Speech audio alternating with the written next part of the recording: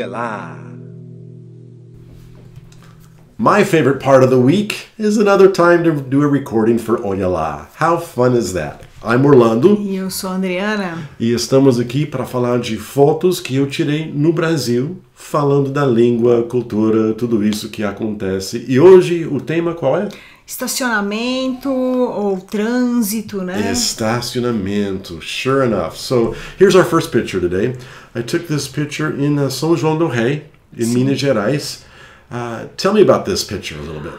Bom, aqui, claro que dá para entender que você pode estacionar, mas tem um limite de tempo, né? Yeah, so this is like where you can and cannot park and when you can and cannot park. Exato. E alguns aqui, detalhes. Nesse caso aqui, você tem 10 minutos para estacionar, mas tem que deixar o pisca-alerta ligado.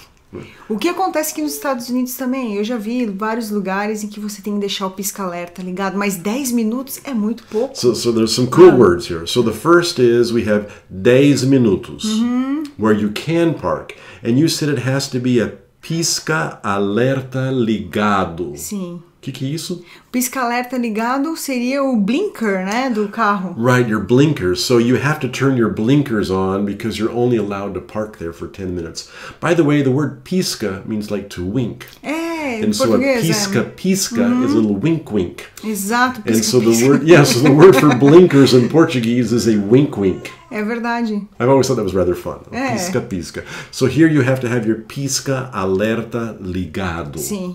E se você não seguir essas regras, vai pegar o guincho. Ou seja, o guincho vai te pegar, né? Right, it is sujeito a guincho, which is it's subject to being towed. The towing is enforced there. Ou seja, é uma placa muito parecida com essas que a gente vê aqui nos Estados Unidos. Claro que as traduções estariam totalmente diferentes, né? Porque E é de estacionar, né? E o P é de park. Right, and so with that in mind, here's a picture of one in Austin that talks about parking as well. Esse Qual foi é a diferença que você vê nessa foto? Então, essa foto fui eu que tirei, né? Porque eu fui nesse parque, no Emma Long, e me chamou muita atenção porque dizia proibido estacionado. Eu, meu senhor, não vou poder estacionar. Mas eu olhei, opa, peraí, eu vou poder porque agora são 3 da tarde? Ou seja, das 10 pode, da noite. Não pode.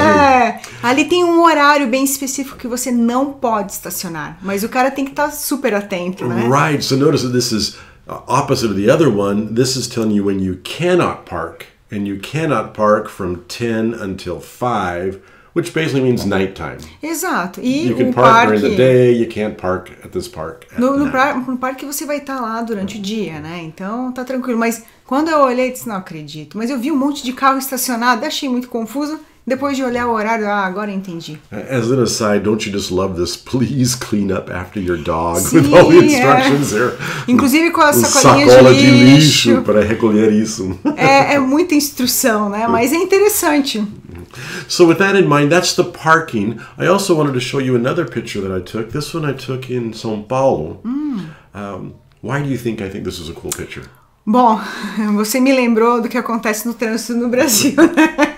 Que são esses motoqueiros fazendo zigue-zague entre os carros, as vans. Com toda uma van, certeza. Né? Motoqueiros. These are the motorcycle delivery people. Sim. And so they drive in between the lanes and in between all the traffic to get quicker to where they need to make their delivery. It is really tough. As a North American who is not accustomed to driving in Brazil, whenever I drive in Brazil, all of a sudden I'm panicking about where are these motoqueiros? Porque é perigoso, né? Assim, eu acho que na realidade para eles não sentem o perigo, né? Mas para quem está dirigindo um carro, ou uma van, ou um ônibus, é muito perigoso porque eles não respeitam a faixa. So that's why I put this, the desafios no trânsito. This is my challenge as a North American driving in Brazil. I got to look at both sides, both mirrors, because constantly there are motoqueiros passando. So I also put the word faixa, because that's the word for lane. Né? Ou seja, eles não respeitam a faixa. Não respeitam muito a faixa. Porque não é permitido. O que eles fazem não é permitido de acordo com as regras. Mas claro que eles são muito mais rápidos do que o trânsito normal, porque o trânsito normal é lento. And I think everybody recognizes that there's no logical reason why they would just wait in traffic. They're the motorcycle guys. They go in between the lanes. I also put the word sentido único because when you drive in a foreign country, figuring out where the one-way roads are is sometimes rather tough. É difícil. Até mesmo aqui nos Estados Unidos é complicado. So that's why I put this picture. Then I got another photo that I took. This one was in the state of São Paulo. Ou seja, aqui é uma estação de pedágio, né? Pedágios. Now, the English word for pedágios is like a toll gate, a toll road. E aqui nos Estados Unidos tem muita informação, tipo, olha, daqui a pouco você está pagando o pedágio. Mas no Brasil, pelo que você me falou, é sempre uma surpresa. You know, maybe if you're more experienced driving in Brazil, but when I drive in Brazil, these toll roads just kind of come up out of surprise for me, where I don't expect them. And then my panic is, do I have enough change?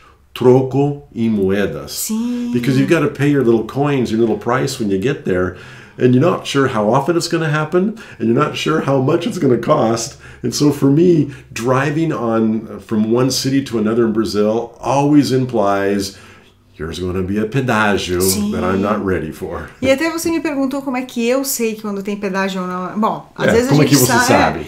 A gente tem uma regra no Brasil que se a estrada é boa, pode ter certeza que tem pedágio. So there's your word of warning from Adriana. If it's a decent road, chances are there's going to be a toll on that road. Essa é a regra.